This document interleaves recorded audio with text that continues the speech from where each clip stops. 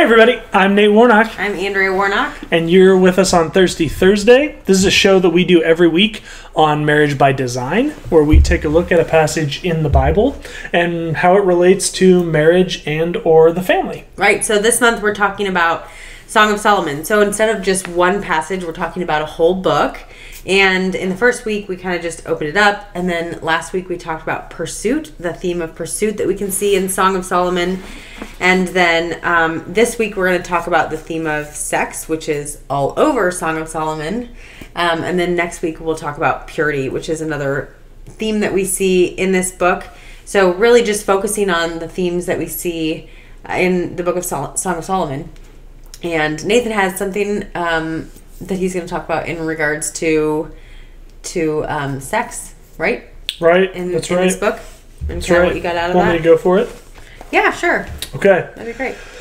So for me, and I specifically tried to hone in on the parts of Song of Solomon that were by either Solomon or the male, the husband figure, the fiance and then husband figure. The beloved. The beloved. And the thing that I noticed about him is while a lot of the language that he uses is overtly sexual, he admires her beauty. He goes from head to toe, just going down and saying all the things he loves about her, including the areas that undoubtedly were, as sexual back then as they are now. And so, he has a lot of sexual undertones in the things that he's saying because he's a guy and he sees those things and he loves those things about her. But the thing that I want to share that struck me as I read through the things that he's saying is it is her focused. Like his view towards their sexuality is focused on her, on pleasing her. Yeah. Right now, he doesn't, go into like what's going to happen is I'm going to do this, and then you're going to, it's not that, but you can see it in the words that he uses. Yeah. When it comes to sex, he's focused on her, right? You don't see in here like, hey, are we going to do this or what? Right? I mean, you don't see like the, and look at you guys. You guys can slow build up, right? I mean, you can laugh, but we all know, like. It can get to that place, particularly in marriage, really easily. Where it's like... Right. Right, where it's like... Are we going to... what are we... Which is fine sometimes. Are we going to have sex now, or I'm just going to watch TV? Right. Right, like it can get to that place. And again, I'm guessing, even if he were to do this whole, your belly is a heap of wheat encircled with lilies, which, that gets Andrea every time. Yes, it does. Every time Nathan says that to me, I'm like, oh, we got to go upstairs. That's right. Your navel is a rounded bowl that never lacks mixed wine. Oh, yes. Am I right? Belly button shot.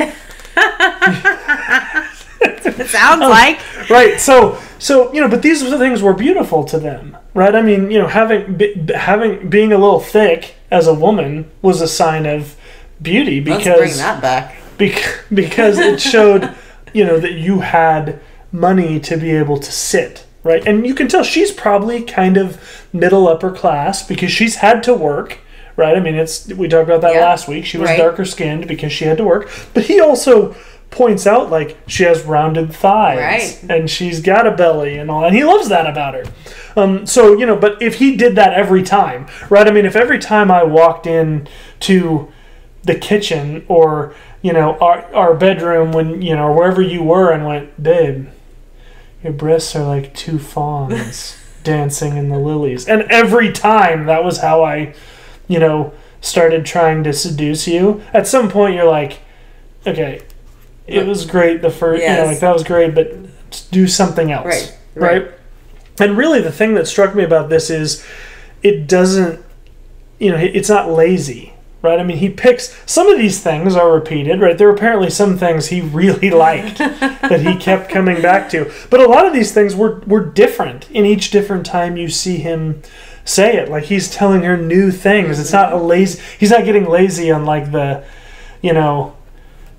just the same line every time. Yes. And so the application then for us as husbands is to not let our sex lives with our wives become routine or predictable. Yep. Right. And that's hard. I mean, I'm admitting that I don't do this right. And we've had some really hard times in our marriage, because I don't do this correctly all the time. And it's easy to get in a place where it's like, I'm busy, Andrea's busy, like, wink twice if you want to go upstairs, and that'll be good enough, right? It can become like, I know what works, so I'm just going to fall in that every time. Exactly. Yeah. Right. That's exactly right.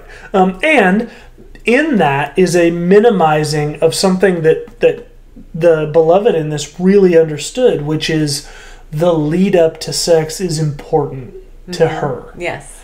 And so the whole idea of like, well, look, we'll just go upstairs and then the magic will start happening and it'll be different every time and all that. Well, the problem is we minimize then something that he didn't minimize with regards to his beloved, and that lead up, that him telling her all the things he loved about her and the butterflies she almost certainly felt in that. We know she did because she said she loved him so much it made her sick.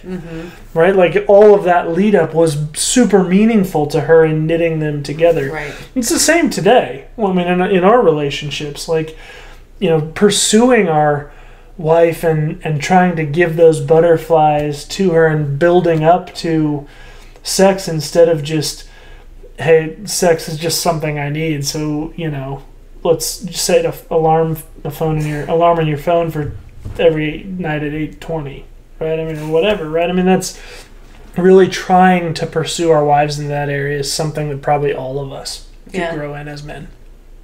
Cool. And maybe it's just me. You're welcome to put in the comments. It's just you. Okay, the portion I want to concentrate on is chapter 7, starting in verse 10. And it's her talking. It's the Shulamite woman that's talking. And she says, I belong to my beloved, and his desire is for me. Come, my beloved, let us go to the countryside. Let us spend the night in the villages. Let us go early to the vineyards to see if the vines have budded, if their blossoms have opened, and if the pomegranates are in bloom. There I will give you my love. The mandrakes send out their fragrance, and at our door is every delicacy, both new and old, that I have stored up for you, my beloved. Wow. So, first of all, she's saying a beautiful thing. She's saying, I belong to him, and I know he desires me. His desire is for me. And that's because because of what we see in the rest of the book. Because he makes it so obvious. I desire you. And my heart is yours. So she's confident in that. And then she says, come, my beloved, let us go to the countryside. They want to take she wants to take a little weekend away. And she's initiating it. So she's saying, we're going to go away and we're going to have a little love weekend together in the countryside. And she's then kind of building it up. This is what we're going to do. So let's go to the countryside and spend the night in the villages. Let's go have fun, get out of the normal routine, and just have some time away. Saying, let's go to the vineyards. Maybe they're going to go have an excursion. They're having an excursion. Doing something out of the ordinary. They're going to enjoy their time together, right. Just the two of them in a different location. Go to the vineyards to see if the vines have budded and if their blossoms have opened. And then she talks about the pomegranates. And then we're going to have sex there. So we're going to enjoy our excursion, and I'm going to give myself to you. So it's kind of this, like, I want us to go away, and I want you to know some of my intent for this. Yeah. I want you to know that I'm pursuing you sexually, too. Right. And in our relationship, to have this time away, I'm initiating. It's important to me. And so we're going to have fun and in every way, right? That's great. So then she talks about, so there I will give you my love. So she's just making it obvious. And I love that too. Like, we don't need to hide the ball. Mm-hmm. We can make it obvious what we want. And then talks about mandrakes, which is talked about in other parts of the Bible too. It can be an aphrodisiac. So maybe she was wanting some, what we consider like oysters to be part of their night. And then she said, at our door is every delicacy, both new and old, that I have stored up for you, my beloved. I don't know exactly what that means, but what I read into that, personally, what I see is the world of sex is open to us. And let's do maybe some things that we've done before, but maybe let's explore some things that we haven't. And she's saying everything is open to us. Let's do it. We have these things that we can do between the two of us. So let's revisit some old things and let's explore some new things about each other. That's great. And that's a beautiful thing about the sexual relationship between a husband and a wife, is that the way God set it up is there's supposed to be full trust and full openness between the two of you, so that there's comfortability in, let's do new things. Let's explore this whole world, which is vast in every way, what you can do and how things feel and all that sort of thing. And let's just enjoy each other by exploring that. Yeah. And so what I read there is, we have things we haven't done, let's do them. It's good. It's great. So lots in those just few verses about her side of the sexual relationship that she had with her beloved. Yeah. It's awesome. It's great. Anything else? No, you think you nailed it. It's so great. Some really great takeaways from Song of Solomon. Yep. That we can apply to our sexual relationships with our spouses and with our spouses only. But a great thing is just making sure that your spouse knows how much you desire them and love them and what you think about them, and then initiating and exploring all the world of sex that you have before you. It's great. Yeah, thanks for joining us for Song of Solomon. We'll see you tomorrow for Family Friday, and then have a great weekend. That's right.